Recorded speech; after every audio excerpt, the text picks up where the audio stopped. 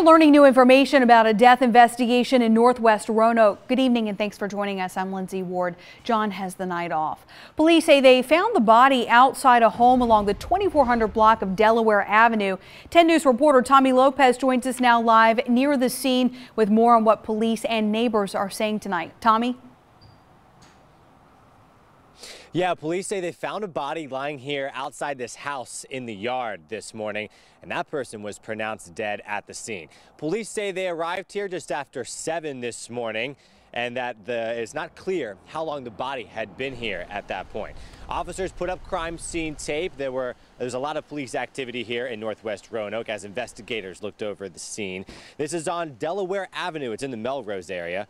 Police are calling this a death investigation. They have not ruled it a homicide.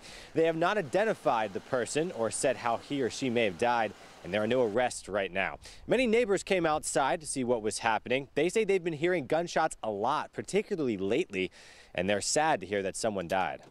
It's very scary because sometimes I'm scared to come out my house at night. It's ongoing. Every 3 or 4 days you hear gunshots out here. I've been in that situation and it's not a good feeling. The second woman there, Denise Abrams, says 2 of her nieces have been shot in the same area. Tonight on 10 News at 6, we're going to hear what neighbors are saying about making this area safer in the future. Police received a shots fired call last night nearby, about a half-mile away. It was in the Forest Park Boulevard and Grand Avenue area. That was a little bit before 11 p.m. Police say officers went out to that location, checked it out, but didn't find anything. Live in Roanoke, Tommy Lopez, 10 News working for you.